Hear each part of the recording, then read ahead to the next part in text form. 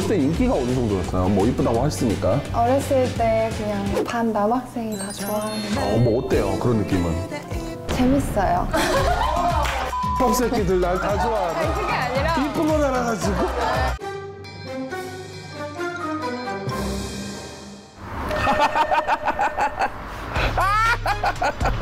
누가 봐도 저렇게 안 좋아하는데 저거를 들고.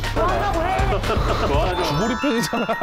지금 시간이 아침 10시예요. 또 존예 대표로서 말씀드리고 존예들은 저녁에 움직여요. 이번 존예 후보는 네. 인증된 존예 후보입니다. 인증된 존예 후보. 뭘로? 우선 한번 올라가서 뭘로 인증됐는지 한번 봅시다. 아니 근데 존예도 약간 어디 이런 장기 매매할 것 같은 데서 만난다고?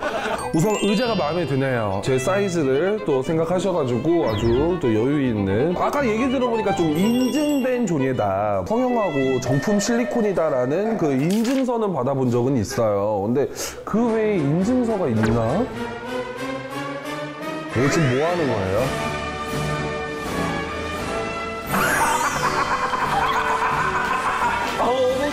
반갑습니다. 안녕하세요. 너무 키가 왜 이렇게 크셔? 안녕하세요. 안녕하세요. 오늘 존예 후보. 안녕하세요. 2명이야? 존예가? 안녕하세요. 반갑습니다. 또 뭐야? 안녕하세요. 떼거지네, 떼거지. 안녕하세요. 노래 좀 꺼, 이제. 뭐 자연스럽게 나는 저기 철제 의자로 지금. 잠깐만. 내 카메라가 지금 하나밖에 없는 거야? 이게 무슨 씨발 프로그램이래? 자기소개 한 번씩 부탁드릴게요. 네네. 안녕하세요. 66회 미스코리아 이승현입니다. 반갑습니다. 미스코리아구나.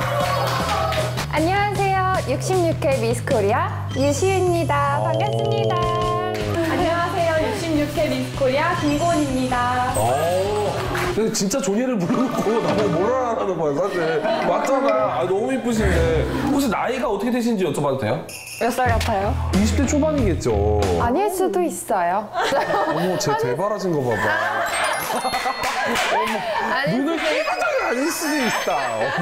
아마 한 21살, 22살 정도로 다 보여요. 24살입니다. 오. 저는 26살입니다. 어쩐지. 23살입니다. 그러면은 우리 제일 언니이시고. 그래서 우선은 이제 세 분이 나왔으니까 당연히 뭐 진선미가 세 분이시겠죠? 혹시 진선미를 좀 알려주실 수 있나요? 순서대로 앉았습니다. 네. 진선미. 진선미. 미안합니다. 미안합니다. 오늘 끝나고 진선미를 또 발탁합니다, 저희가. 정말요? 네, 욕심 나시죠? 진으로 낼 수 있습니다. 심사 기준이 있나요? 기준은 저는 이제는 또 여러분들의 방송인으로서 고만한 좀 탤런트, 끼 그런 거를 보지 않을까 싶어요, 저는. 네네네. 뭘 봐?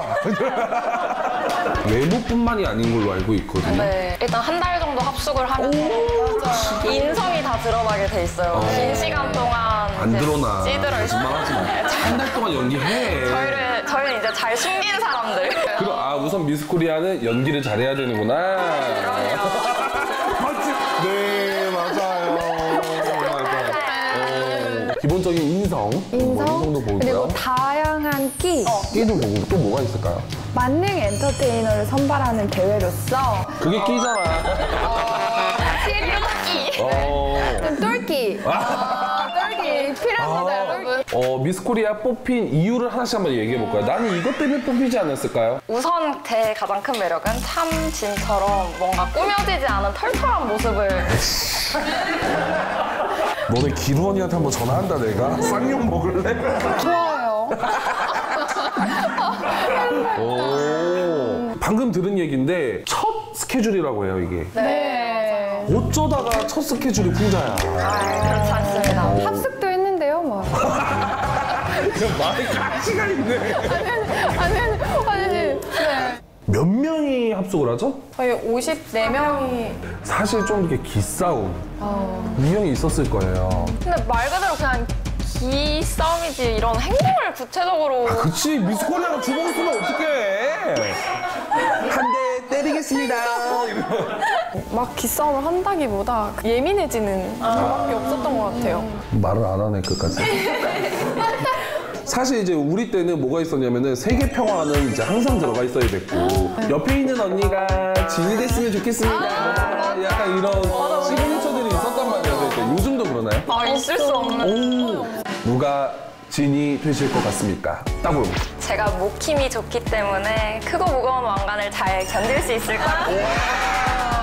아, 요즘에 이래요? 네. 이 정도면 미스코리아가 아니라 머리 게임이잖아. 자, 이제 지금부터는 이제 본격적으로 여러분들을 파헤쳐 볼 거예요, 제가 여러분들 과거까지 다 털어왔어요. 아주 놀랬어요, 제가. 아, 이게 지금 무슨 일이에요? 여기 유부녀가 있습니까? 네? 아니면 돌싱이 있습니까? 누구야? 우리 이승현 씨. 웨딩드레스를 입고 결혼식에 들어가는 사진이 있던데. 아, 웨딩 쇼를 하면서 찍은. 아이, 이럴 때는 죄송합니다. 저희 아이가 지금 밖에서 놀고 있어요. 다시 하면 안 돼요? 나쁜 거 배우지 마. 그래서 이제 미스코리아 했으니까 명예는 됐고 이제 시집이나 가야겠다 그런 느낌인 줄 알았어요. 자, 다음 또 제가 또 엄청난 걸 봤어요. 스포츠카 매니아가 있습니다, 여기에 또.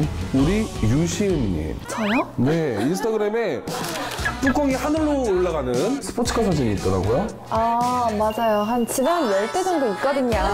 네. 잠시만. 잘못된 걸 배웠다니까, 지금. 그냥 내가 해야지.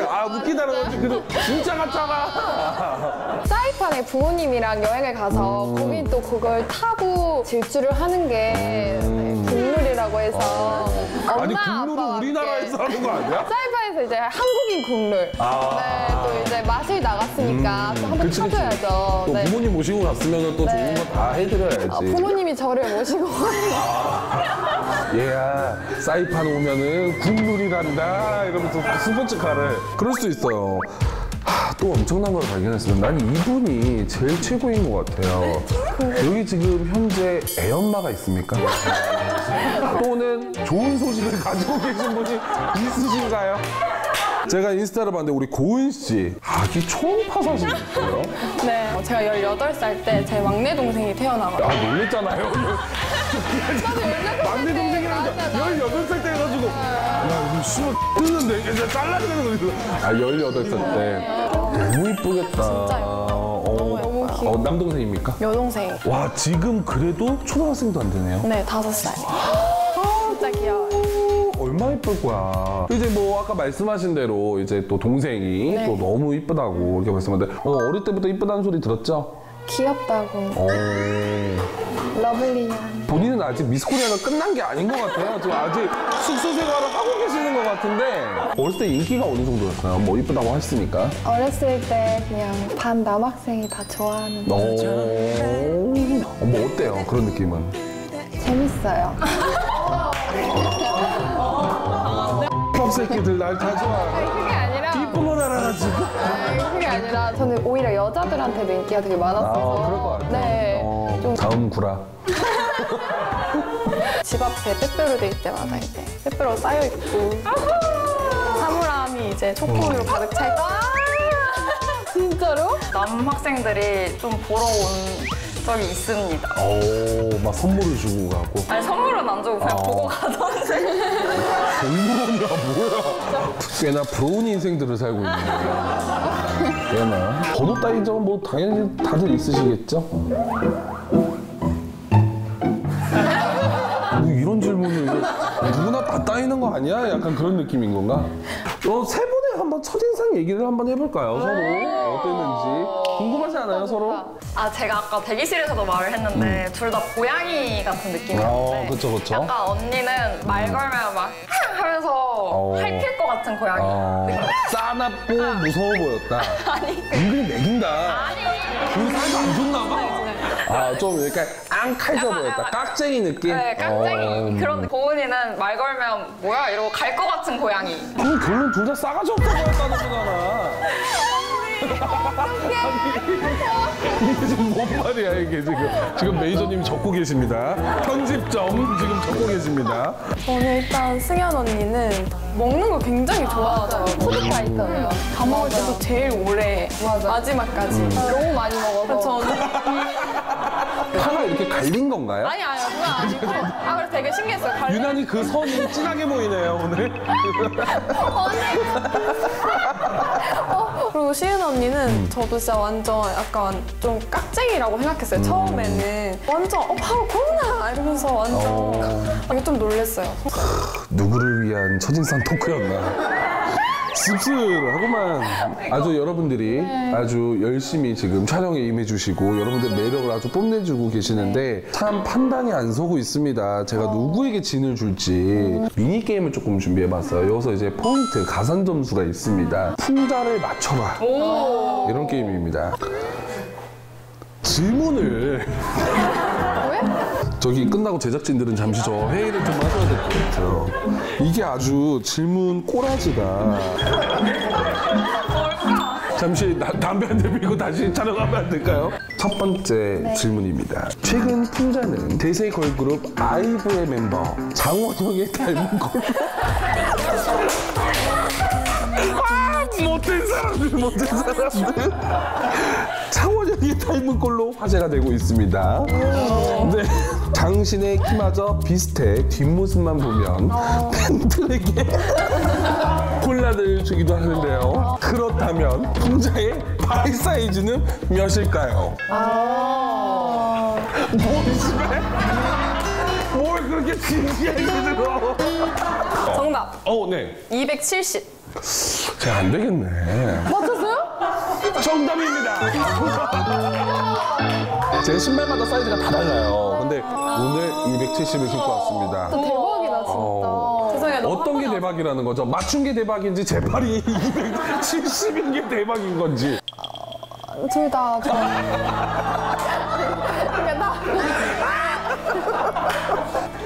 질문 꼬라지가. 네. 다음 질문입니다. 네. 3점을 두고 경기를 하도록 하겠습니다. 한때 신촌 모 헌팅포차에 단골이었던 풍자는 헌팅 성공을 위해 이것까지 해봤다고 하는데요. 이것은 무엇일까요? 힌트를 좀 드리겠습니다. 이것 자랑을 했다. 이것을 보여줬다. 발 사이즈는 아니고.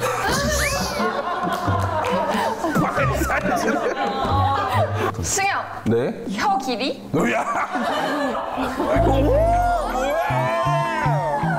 너무 괜찮은 방법이잖아. 매니저가 지금 난리가 났습니다. 골머리를 아파하고 있어요. 네. 시은 가족 사진. 가족 사진? 왜? 우리 가족 이렇게 이렇다. 헌팅포차에서? 나 이렇게 화목한 아이야 이렇게? 특이하네. 힌트 한번 드릴게요. 너무 여러분들이 길을 못 잡으니까. 신체 일부입니다. 혀길이 아니에요. 네. 발 사이즈 맞나? 이거 발 사이즈 왜? 발 사이즈 아니야. 근육의 명칭입니다. 고은 씨가 빨랐어요. 삼두? 비슷했습니다. 복근. 무슨 내가. 네. 이두. 정답. 혹시 웨이트? 이두 자랑입니다. 네네. 아주 빠릅니다. 너는 왜 이렇게 저한테 상처를 주시죠? 아쉽습니까? 네. 진이 너무 되고 싶습니까? 감사합니다. 그러면 5점을 걸고 한번 할까요? 진짜요? 5점을 걸고 풍자의 최장 연애 기간은? 7년. 오, 정답 뭐야? 진짜요? 7년입니다. 5점. 저 봐봐요. 진이 간절하니까 되죠? 맞습니다. 제가 7년 공개 연애를 하고 네, 개박살이 된 공개 연애는 하지 마세요. 네, 이렇게 해서 풍자만 상처가 남은 네, 미니게임이 종료가 됐습니다. 네. 다시 한번 이제 진선미를 뽑을 건데 마지막 한번 어필해주세요. 내가 진이 돼야 되는 이유. 제가 아무래도 미를 했다 보니까 네. 진이 굉장히 욕심이 나거든요. 기자님이 잘 봐주실 거라고 생각해요. 귀여워. 네, 저는 존예부럽다라는 프로그램을 누가 되지 않게 열심히 해보도록 하겠습니다. 사랑합니다. 좋아요. 왕관이 정말 굉장히 생각보다 더 무겁거든요. 근데 제가 기립근이랑 목 힘이 좋아서 그 크고 무거운 왕관 제가 한번 써보도록 하겠습니다. 좋습니다. 왕관 수여식이 있도록 하겠습니다. 존예부럽다 1회 미스코리아 신선미 발표하도록 하겠습니다. 혹시 누가 이름이 불리울 것 같나요? 접니다. 혹시 여전히 진을 지킬 수 있다고 생각하십니까? 지켜야죠. 발표를 하도록 하겠습니다. 땀이 정말 이게 많이 나서 뭐라고 땀 흘려? 미끄러지고 있습니다. 진은 바로 유시은 씨입니다.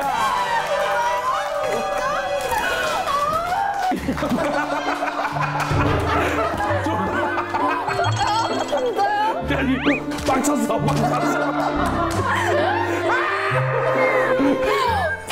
오늘 존예부럽다 1회 미스코리아는 유시은 씨입니다. 네. 자, 왕관을, 네. 아름다운 밤이에요. 지금 아침 11시입니다. 네.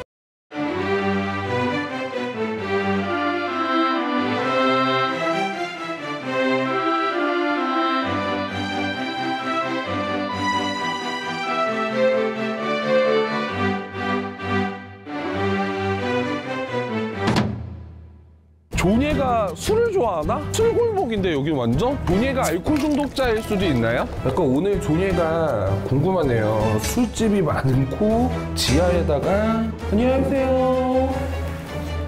안녕하세요.